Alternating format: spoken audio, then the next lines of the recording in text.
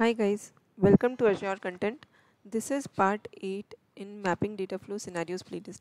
In this video, we are going to learn how to filter out records based on runtime value provided during pipeline execution using Mapping Data Flow. So let's see what we are going to learn. So our requirement is to filter out records based on some condition, and we have to provide the value for that condition during the pipeline execution, means during the runtime of the ADF pipeline. So if you see the first image, this is how our source data looks like. It has an array called value, and inside that array there is another array called data, and inside that there are two objects. One is this one and another one is this one. If you see the status property, it is open for one of the object and closed for another one. Okay, similarly this is another record for which this is the first object, this is the second object, and similarly for one the status is closed and another status is opened. So our requirement is based on the condition of status, we have to fetch the UID and status value and load it into SQL table, okay, like this. So if we provide status should be closed, only this particular record and this particular record should be fetched and loaded into SQL table. And if we provide status equals to open, then this record and this record should be loaded into the table, okay. So this is our use case, but we need to provide the status value during the pipeline execution. It should not be hard coded, okay. So let's go to the ADF pipeline and start creating the data flow. So let me add a new data flow, and I have already turned this data flow debug option. So you have to turn this on so that you will be able to preview the data during the designing of data flow, okay. So let me add a source transformation here, and let me create a data set which will be pointing to my ADLS account where I have my source data in the form of Json, okay.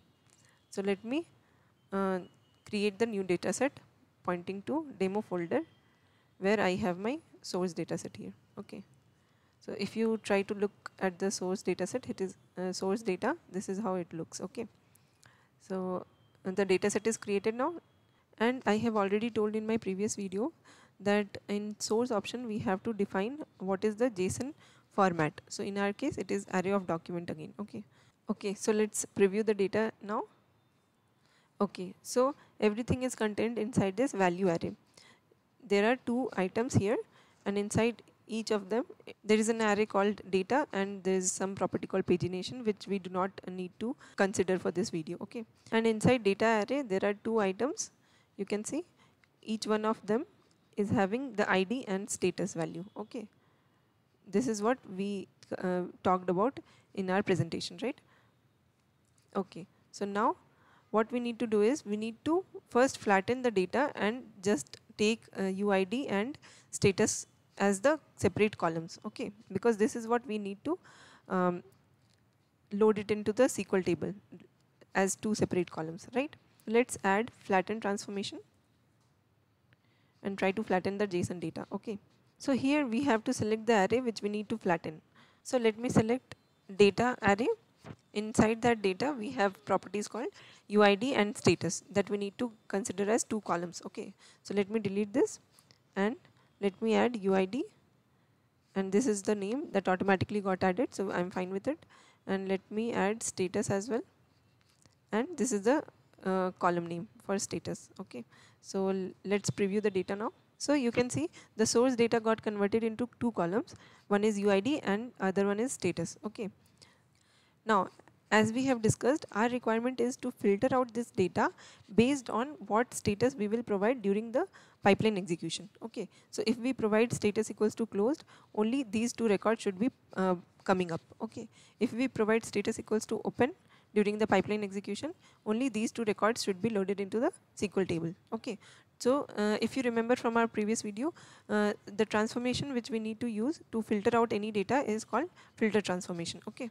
So let me add filter transformation here, and here let me give expression called, here we will make use of function called equals which will help us to do comparison between the data, okay, because we need to check if the status equals to open or status equals to closed. So we have to make the comparison between the status column and the string value closed or open, okay. So let me add this function, and now let me go to the input schema and click on this status column, okay. Now if we want to compare it with the status equals to open, then here is how we will provide the string value like this, okay. Now if we preview the data, it will show us only those records which are in open status, okay. So out of these 4 records, only 2 records should be popping up there, and the value of ID should be BD something and D0 something. So this is what we are getting in the data preview option after filter transformation. So we are good with this, right? But what we need to do, we need to provide this status during the runtime. So we need to create a parameter, okay. So here I just clicked on this white canvas and this parameter tab got opened, where we can create a new parameter. Here let me provide status, okay. Now let me go to the filter settings again, and instead of open, let me remove this and let me go to parameters option and let me select this. So you can see a dollar symbol got added, and this is being treated as the parameter. Now let me save and finish. Now the data flow is parameterized. Let me add the sync transformation and point to our Azure SQL database. So I have selected an existing dataset which is pointing to the table called load status, okay. So we will be loading the data in this table, okay. Now let me run this data flow using the pipeline, okay. Let me create a new pipeline and let me call this data flow, okay. Here you can see there is a tab inside this data flow activity. There is a tab called parameters, where this parameter called status is coming automatically, which is nothing but the same status parameter which we created in here inside the data flow, okay. So we have to provide the value here during the runtime.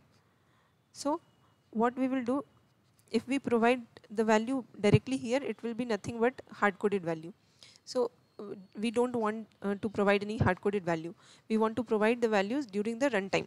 So what we will do, I clicked on this white canvas, and here we have the option to provide parameter on the pipeline level, okay, not on activity level.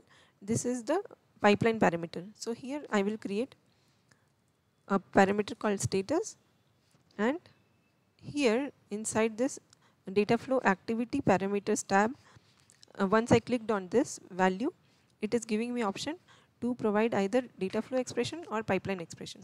Here we will choose pipeline expression because we have to provide the data during the runtime. So let me use this pipeline expression, and here I will select this status, which is nothing but pipeline parameter, okay. So we are good now. Our data flow is parameterized, and whatever value we will be providing during the runtime, it will take the same as the input and perform the action accordingly, okay. So let me hit on this debug, and during the runtime it is asking what should be the status value, okay. So I can give either open or closed, okay, because in our source data you can see either there is open or closed value, okay. So if I give closed, it should give me these 2 records, A1, 1A and 8D, okay. If I give open, then it should give me BD and D0, okay. So let me give open first, and let me hit on OK, and let me go to the SQL table during the meantime, and let me write down the query to select data from load status table, okay. Okay, so the data flow already got completed, it seems. Let me hit refresh. Yeah, so it already got completed. So the data is coming properly, and you can see we provided the status as open. So these 2 records are coming, BD something and D0 something. So let me reconfirm. It should be BD for open and D0. So it is good. So the data got loaded for open status.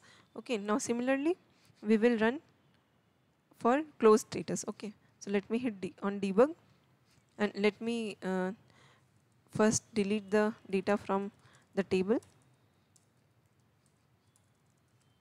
delete from load status, okay.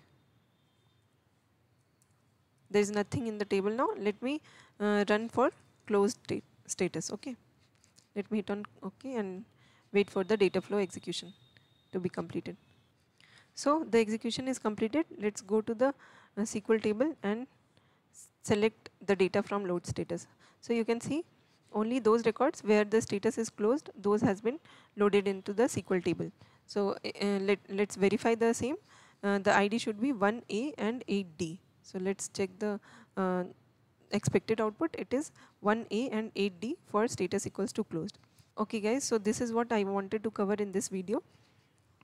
So here we learned how to parameterize the data flow and pass the values during the pipeline execution. Okay, I hope you liked the video.